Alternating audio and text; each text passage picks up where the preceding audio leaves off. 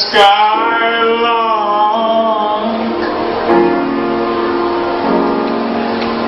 have you anything to say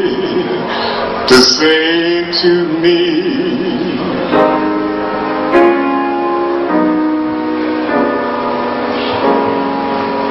Won't you tell me where my love can be?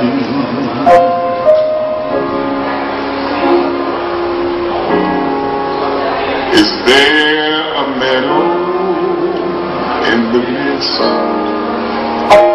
where someone's waiting to be kissed? Oh, Skylark,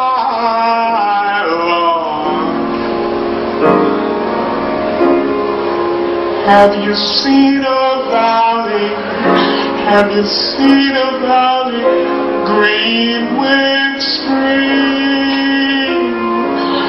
where my heart can go a journey?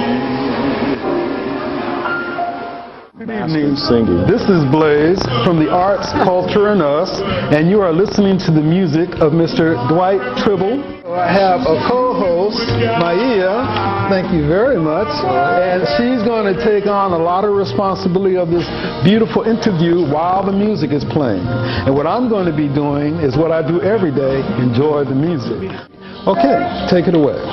Well, first of all, let me say what an honor it is to be sitting next to you and to have the privilege of probing into who you are and what you are and why you do what you do. Because I've admired you from a distance, and we've been on stage together, and I find you to be one of the high priests of voice. The way you evoke spirit, the way you capture your audience with this angelic delivery, if you will. I've always been curious, where did you get inspired? I think I was singing before I actually realized it.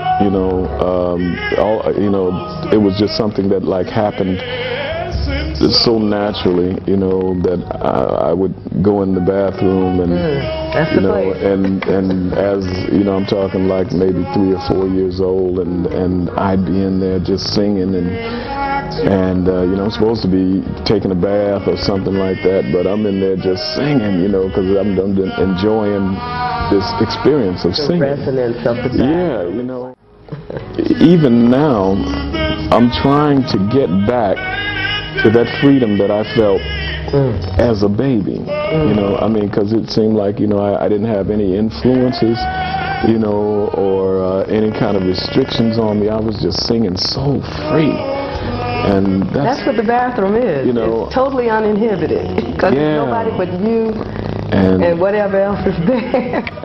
As we listen, it's a very nurturing quality to your singing.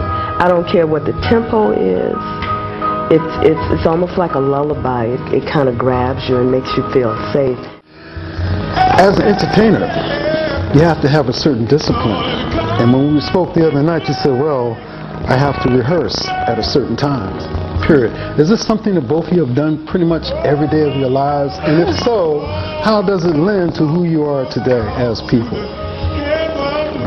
Well, sometimes I feel like I try to practice every day, and some days I feel like the more I'm practicing, the worse I'm getting. But I do know that if I don't practice, for maybe 2 or 3 days, it feels like starting all over again. Yeah. Have you ever, how often have you had that moment where you personally felt you were there? There are times everything comes together where it ceases to be us up here playing music, individually and all of that, that all of a sudden everything crystallizes and becomes just one energy, and that's, you know, when you really feel that you're serving your purpose, really, and just the privilege of being able to be a part of something like that when it happens, you know. I mean, that's you know, that's worth it all. You know, your voice sounds so much like an instrument. Is this what you're practicing to do? No, I'm just trying to sing. But you know what? But singing, you know, because I think instrumentalists, when they're playing their horns, they're trying to sing. Instrumentalists are trying to mimic the voice. Yeah, you know, so I'm just basically, you know, just trying to not only, you know, have technique, but, you know, but in whatever my spirit is and my sound, you know, because I do believe everybody has their own sound, you know, but then to me I think that that's kind of the problem with a lot of what's going on today, is that people don't really work to cultivate their own sound. The commercial, you know, I mean, you know, everybody works to try to sound like somebody else, you know, but, you know, I think that the true gift and where the Spirit's really going to open up and start blessing is when you really start working towards trying to get to who you are. Yes. You know, the depth of who you are, and you know, and that's a never-ending study. But you know, that's where I'm coming from. Over the shadows and the land, a blossom covered land. Come on, baby. And in your lonely flight, haven't you heard the music in the night?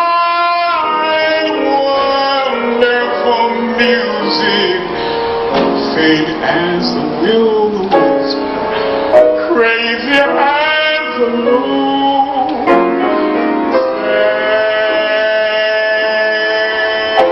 as a gypsy serenading the moon.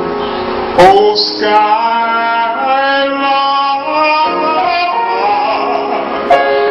I don't know if you can find, oh, can you find these things that my heart is riding on your wings? So if you see them anywhere, won't you meet me there?